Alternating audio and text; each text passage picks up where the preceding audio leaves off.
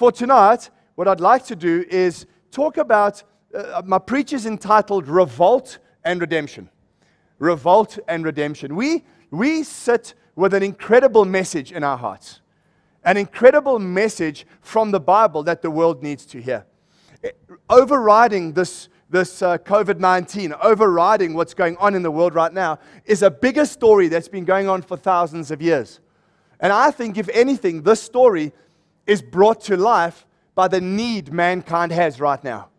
The fact that there are things beyond people's control. People are fearing the fact that at any given moment they could get a disease that can have one of two things. Either it can make you sick yourself, or you can pass it on to someone and make them sick in an unintended way.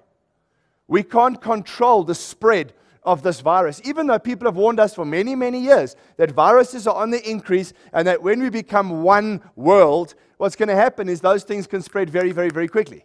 Now, we know that, but we weren't ready for it. And so people, quite honestly, are freaking out right now because they can't control their environment. I want to just remind you, we haven't been able to control our environment from the day we were born.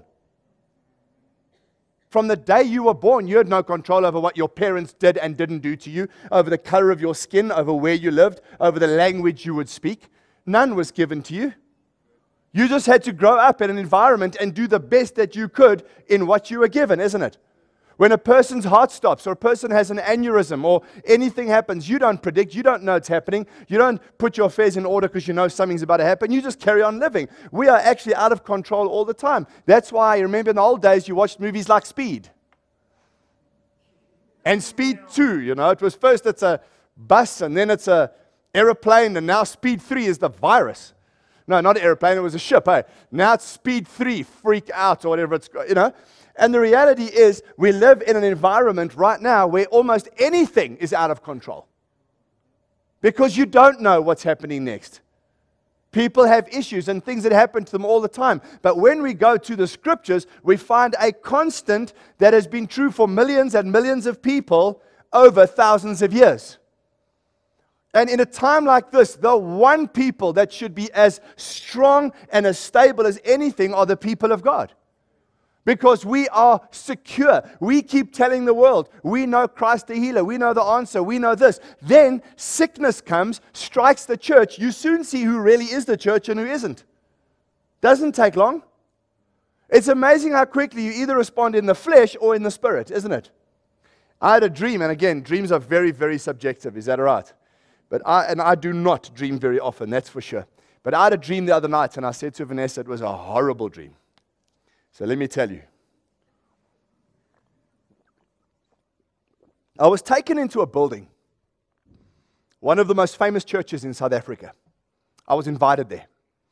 So I arrived in the side door, thousands and thousands and thousands of seats. And there were about 200 people gathered in the building. Lights were dim. And the preacher got off the stage and walked down, and someone grabbed his pulpit, and he put his pulpit there among the people and spoke to the 200. And he wasn't bothered at all by what was happening. And I know that this church runs multiple meetings, but thousands in every meeting. But the guy wasn't worried.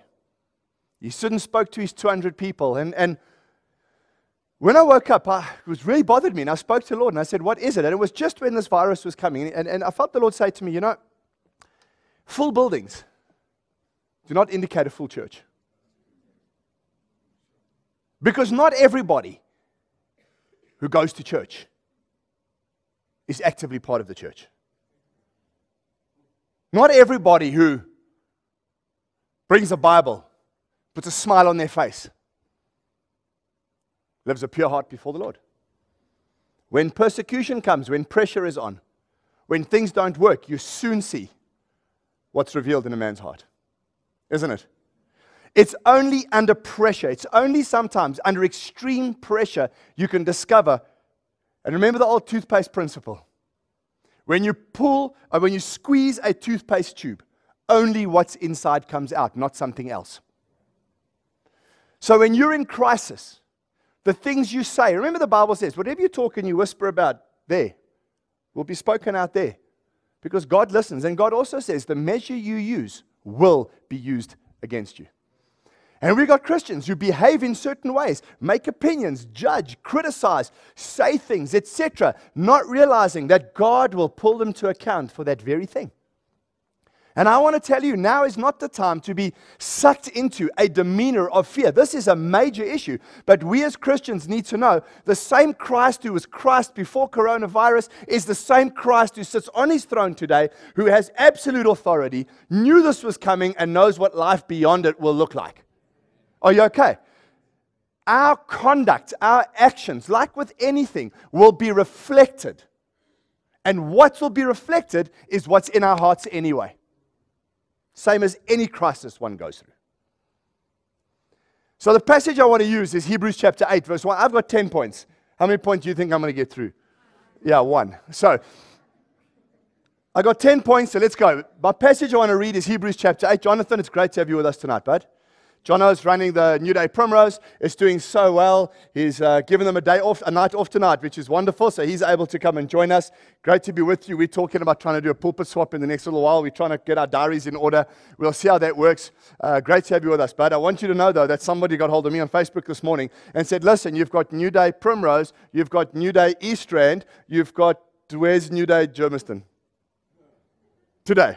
A guy got hold of me and said, can you start a New Day in Germiston, please? I said, well, we're just waiting for someone to put their hand up, so keep praying for us. I really did say that. All right, Hebrews chapter 8, verse 1. The point of what we are saying is this. We do have such a high priest who sat down at the right hand of the throne of the majesty in heaven and who serves in the sanctuary, the true tabernacle set up by the Lord, not by man. Right there is a bold declaration in Hebrews chapter 8 that we have a high priest. We know the point of a high priest is to represent man to God and God to man. We have a high priest who sits next to the majesty, which is God the Father, at his right hand, which is the seat of power, and he's in the sanctuary and he ministers. He serves. Who does he serve? Us toward God. The true tabernacle set up by the Lord, not by man. So right away, we need to know as the church, we have one who represents us in the highest place of all highest places, and he's there right now, and he's doing something. So point number 1 is this. It is the Lord who unites all Christians, or who should anyway. It is the Lord. If there's one thing every Christian has in common, it's the Lord. And can I say this? If the Lord is the litmus test by which Christians are assessed, the role of the Holy Spirit is to make each one of us, as we are transformed from one degree of glory to another, it is the Holy Spirit's job to make each of us a bit more like Jesus. And so the older you get in the faith, now hear what I'm saying. If you've been saved 2 years, you're allowed to be a bit of a nincompoop. Is that all right? Your mind's still getting renewed. There's a whole lot of adjustment that needs to happen. But if you've been saved 5, 10, 20, 30 years, you should be, like, hear me, and I say this unapologetically, you should be the most Christ-like person in this room.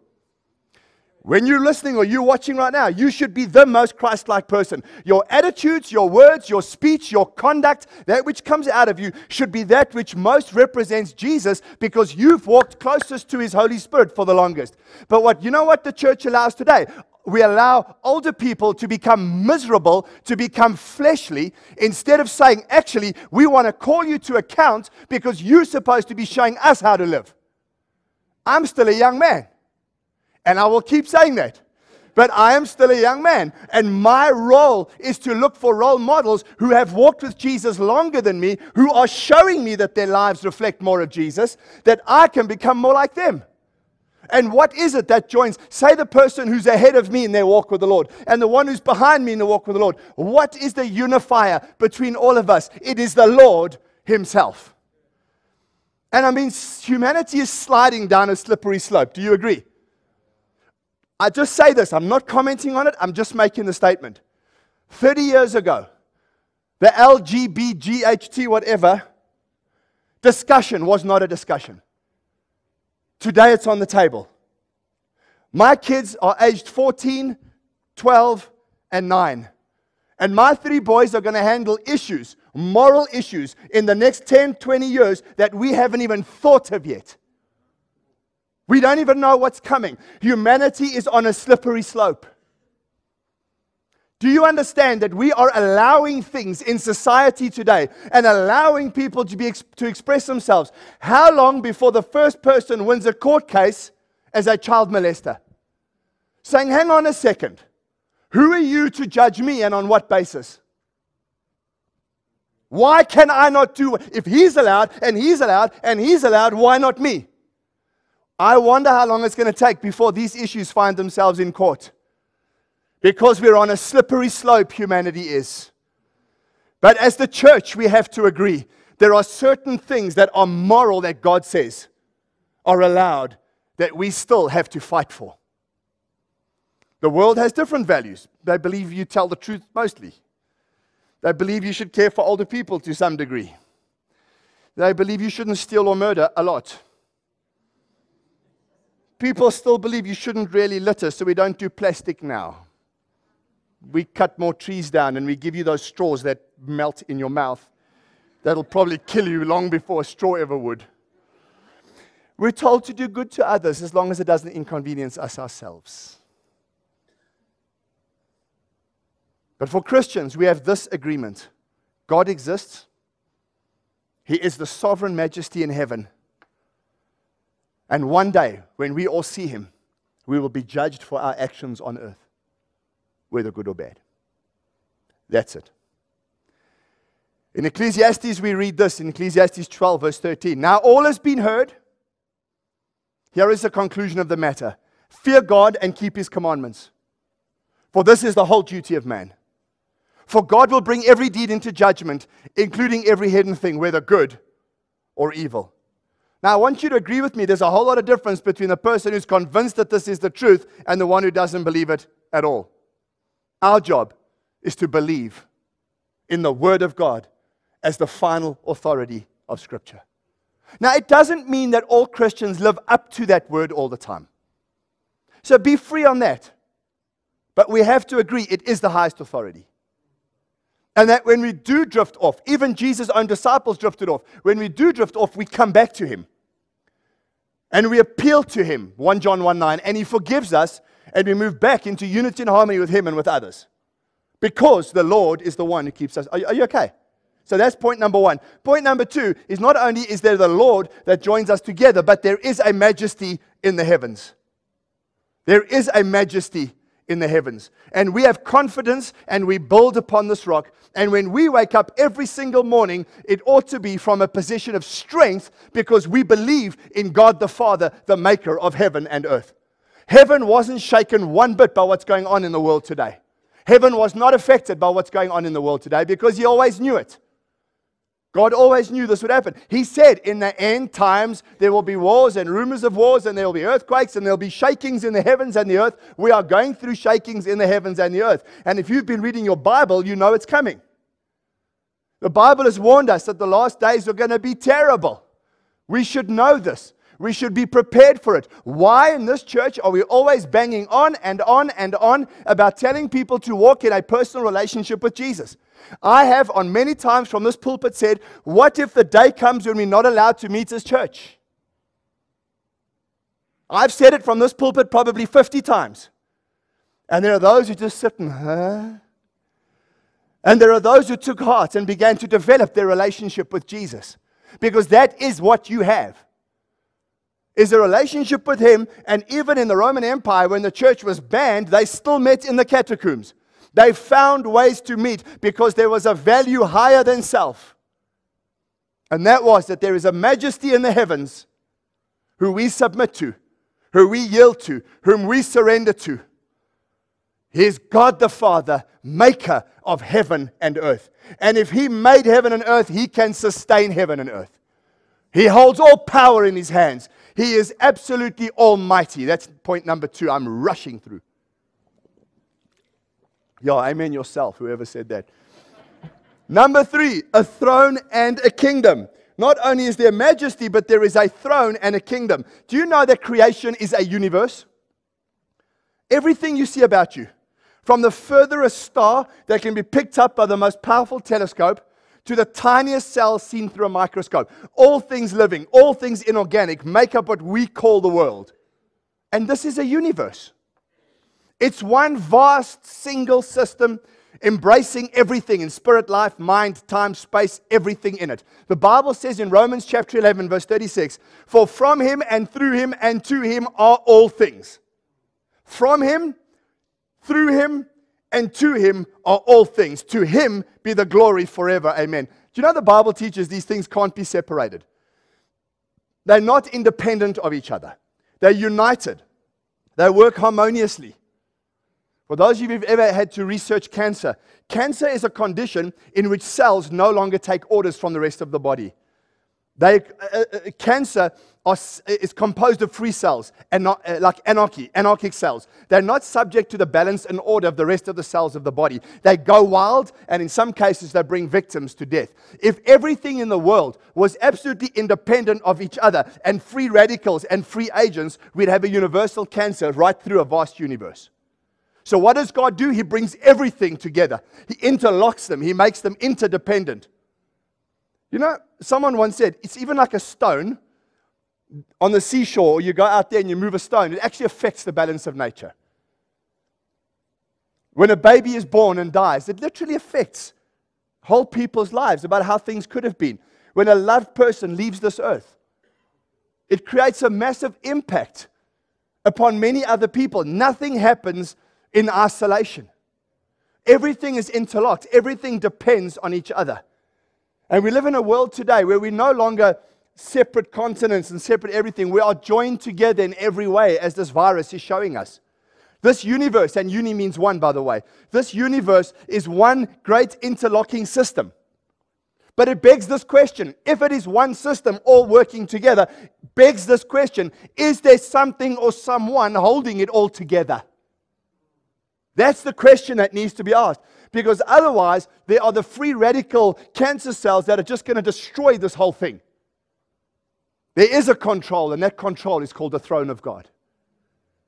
The universe is controlled from that center. What happens to the human body if it has no central control? It falls flat.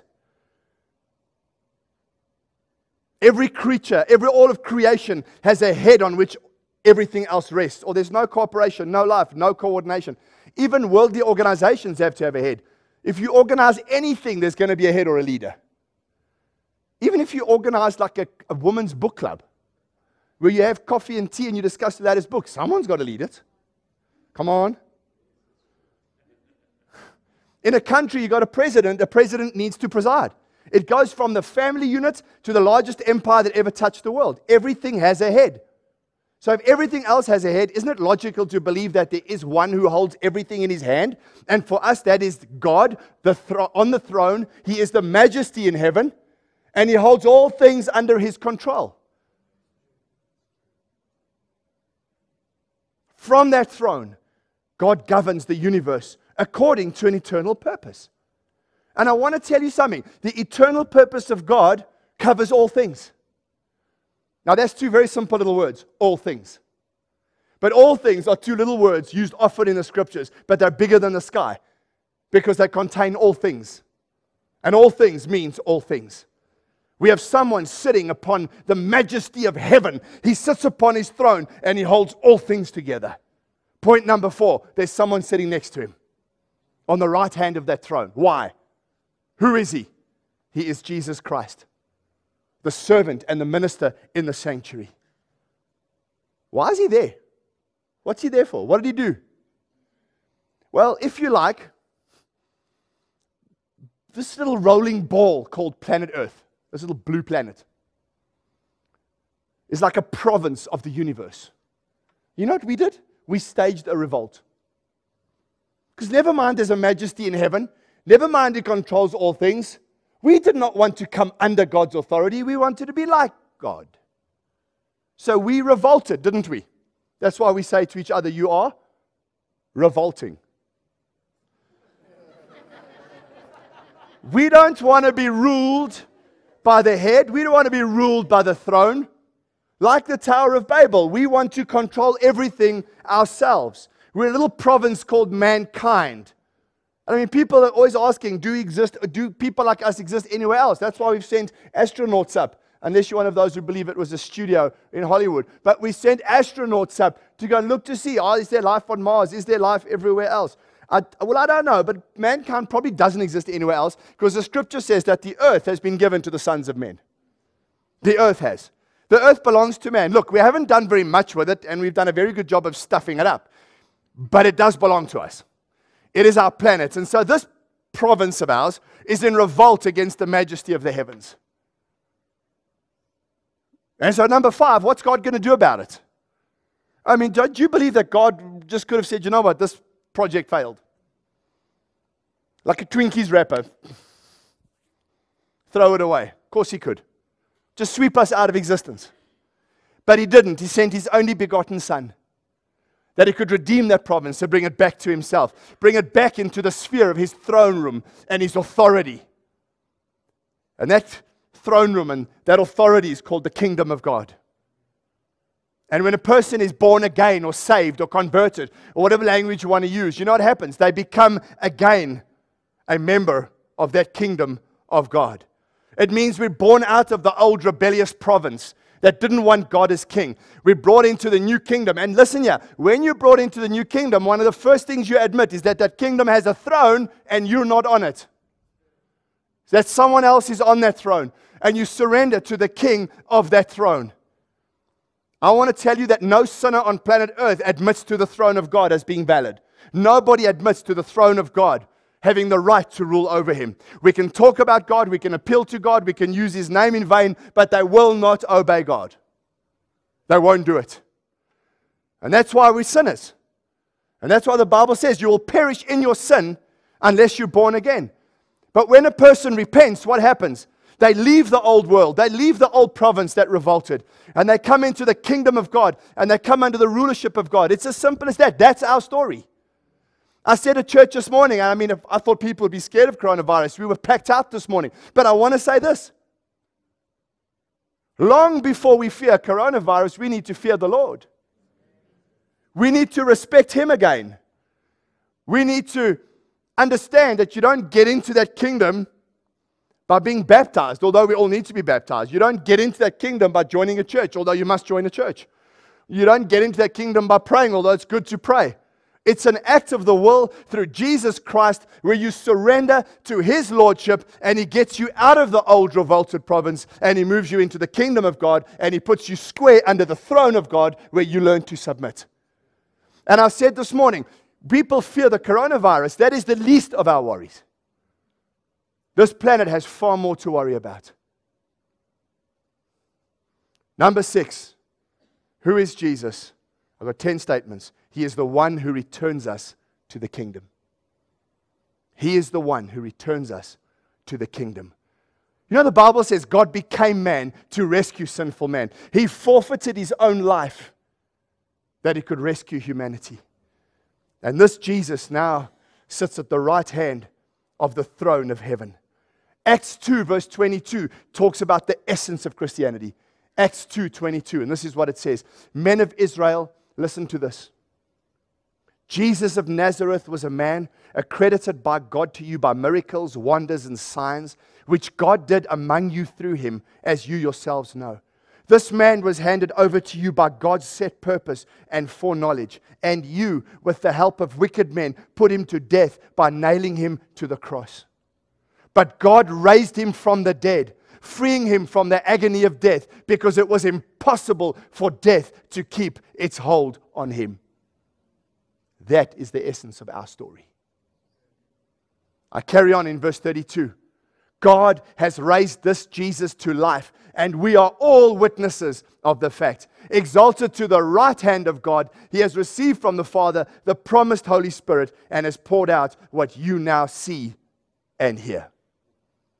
I say it again, there is a throne. And on that throne is Jesus Christ, who identified with us. In a sense, you could say, one of us. And Christianity says you can come back to the kingdom through him who sits on the throne. Number 7 of 10 statements. This is what excited and motivated the early church.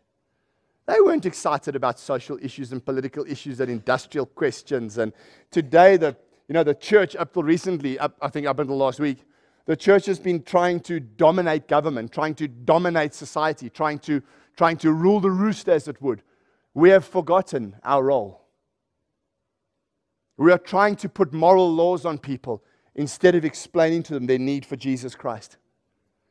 We're trying to dominate the natural order instead of serving her with the gospel of the Lord Jesus Christ. We've tried to become too self-important, trying to take care of people's needs, forgetting the biggest need they have, the need to be reconciled back to God through Christ. But you know, the early church, baptized with the Holy Spirit, they were excited about a few things. And I believe by the Holy Spirit tonight, there are things we need to get excited about. Number one, we need to get excited again that God's on the throne. I mean, this is the first time in living memory that all sports events around the world has been cancelled. Isn't it? You can't get on TV and watch sports events right now. But let me tell you something. God is on the throne. And now you don't have anything to distract you. You can read your Bible, you can pray, you can phone a couple of friends from church, you can get together, have a braai, witness to each other, tell each other about what Jesus has done. We can fellowship. God in His kindness is taking the distractions away that we can remember who is on the throne. We forget that before the entertainment age, 100 years ago, you lit a candle. You spent time with each other. You went to bed at a reasonable hour. Midnight was the middle of the night.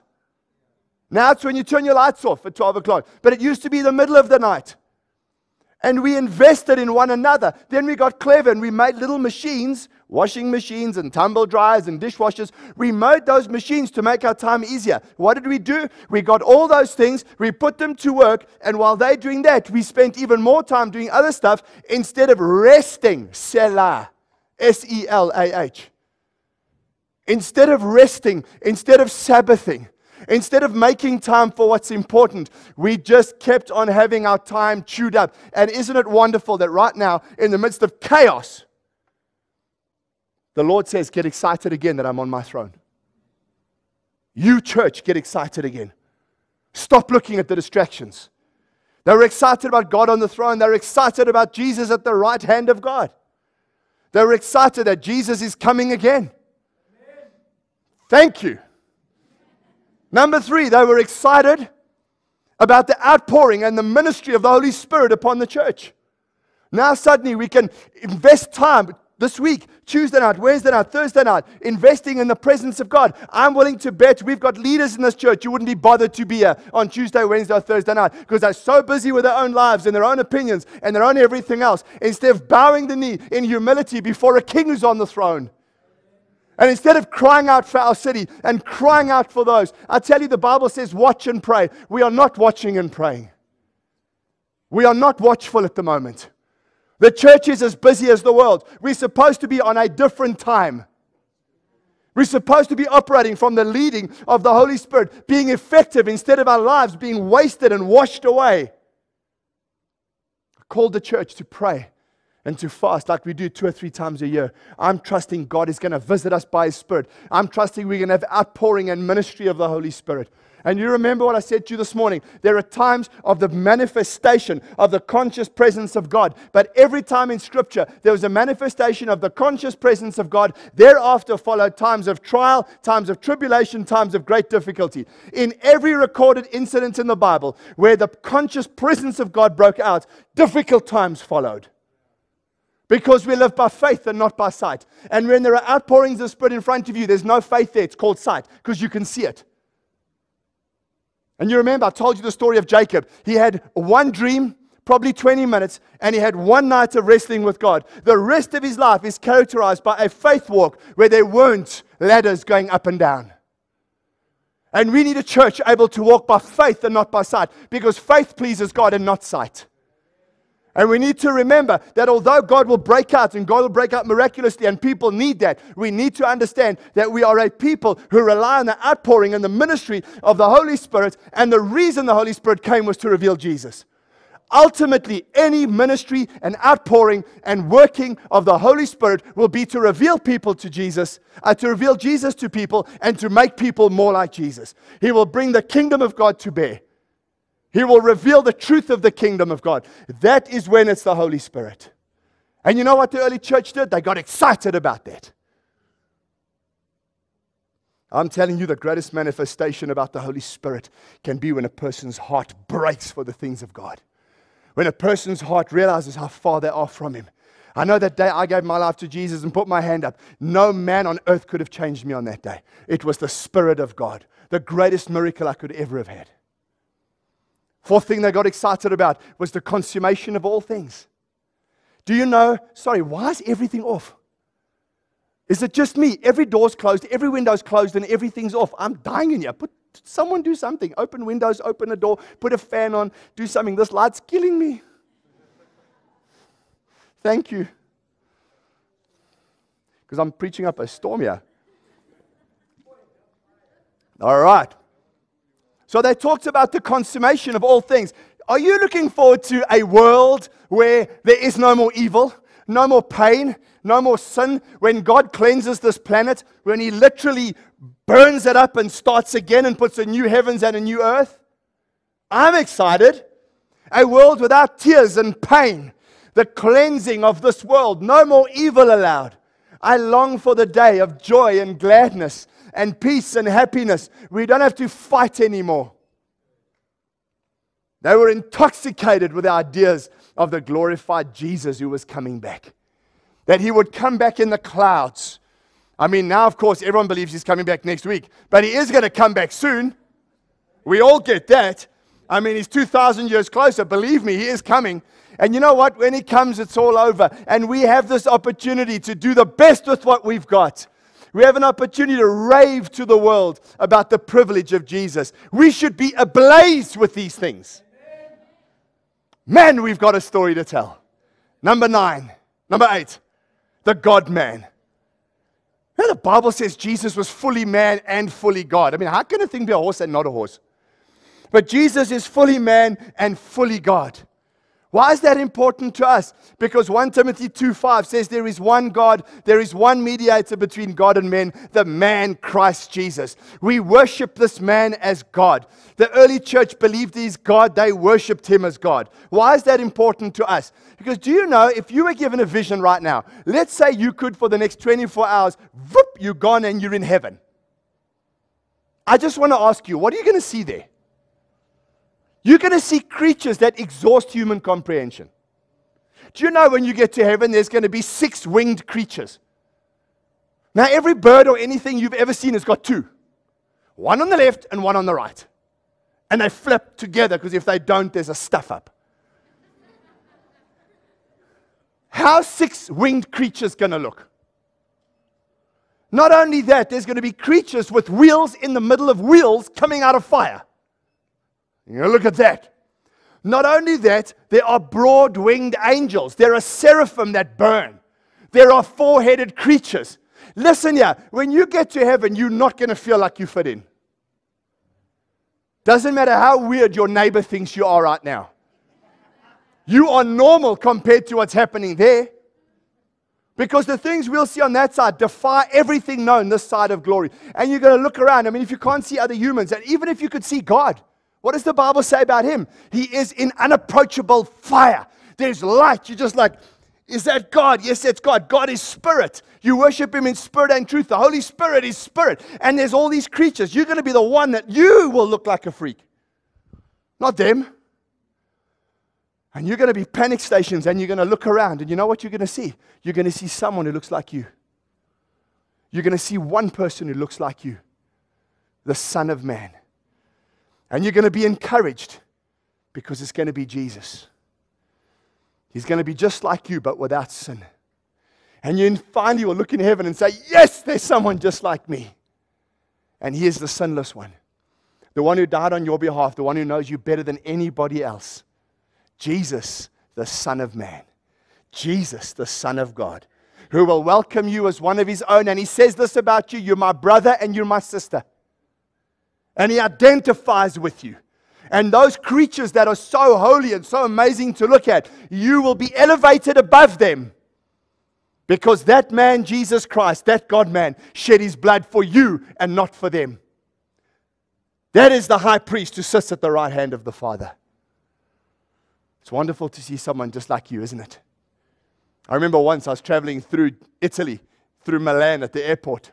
And there's all these people in these dark suits, and there was one guy in a Blue Bulls outfit. And he had a hat with horns on, and I knew for a fact he came from South Africa. And I know I could have gone to that oak and I could have spoken to him in Afrikaans, and he probably had biltong in his bag. And I felt for a moment I identify with that man. How will it be in heaven one day when you will see him? Because the archangels don't speak your language. Cherubim, seraphim don't speak your language, but Jesus does. And what's he doing up there? He stands before the Father, pleading your case before the Father's throne. You see, I need you to understand that it is Jesus who became man who's the one who represents us.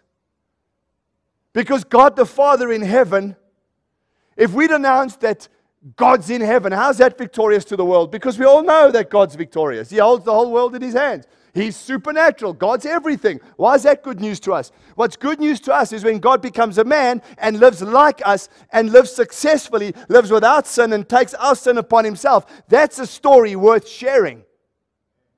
Which leads to number 9. We are reunited with God through Christ. I want to tell you, and I want to close with this. We are literally living on the very outskirts. We're living on the outer margins of the kingdom of God. We are in, but I'm telling you now, we're playing on the back door.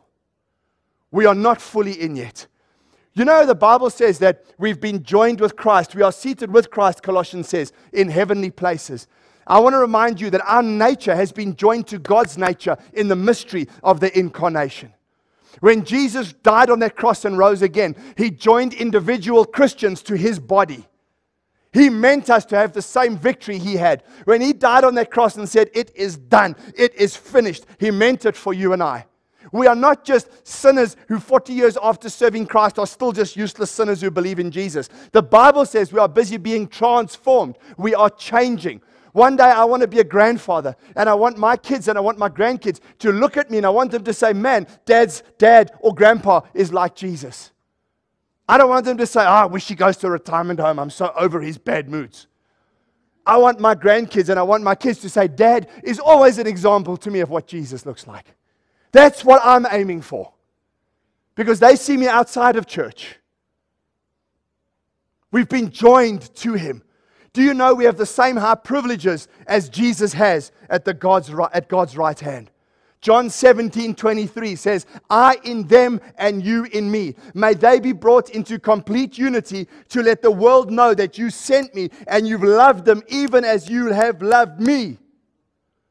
One of the primary reasons Jesus came to this earth was to communicate to unbelieving people that they matter to the heart of God. That unbelieving people count when it comes to God. They are not disqualified. And we as Christians are there because of the absolute worthiness of Jesus, not because of any intrinsic worthiness of our own. He is the representative of us before God. He is the model behind which you and I are patterned. That's why the Lord won't leave you alone. He wants us to change our lives. Number 10, and lastly, and I'm done. I want to encourage you on the basis of everything I've said. Why don't you, one of these days, get up and allow the power of God to come on you? Why don't you, one of these days, just get up?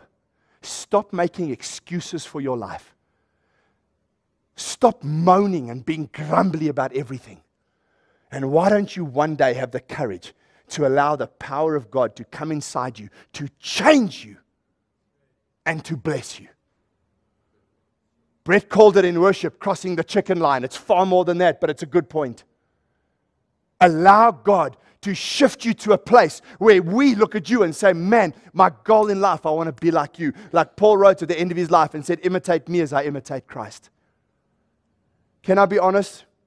I know I don't look it, but I'm 50 next year. The big 50.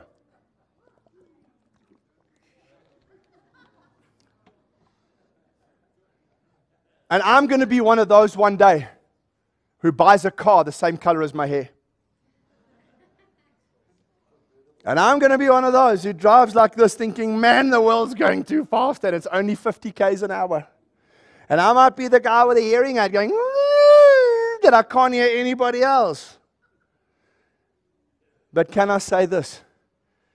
I want my life to be an example of what a life looks like that Jesus can own absolutely. And I want my kids and I want my grandkids and I want people around me to look at me one day and say, man, I want to imitate Greig as he imitates Jesus.